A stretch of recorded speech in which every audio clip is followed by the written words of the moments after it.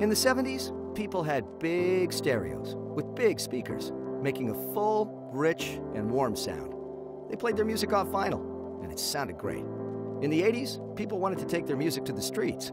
Hip-hop was born, and the boombox ruled. The 90s saw the portable CD, uncompressed Nirvana for your ears. Digital music everywhere, but just don't skip or jump. Then in the noughties, we saw the future. A little white MP3 revolution. 1,000 tunes in your pocket and buds in your ears. And now, it's 2016. We are rocking the Bluetooth speaker. Small and tinny, with compressed files, mono sound, and... Wait! What the f*** happened? We want big speakers. We want good sound. We want 200 watts of mayhem and want it slick, invisible, and wire-free. We want to make this.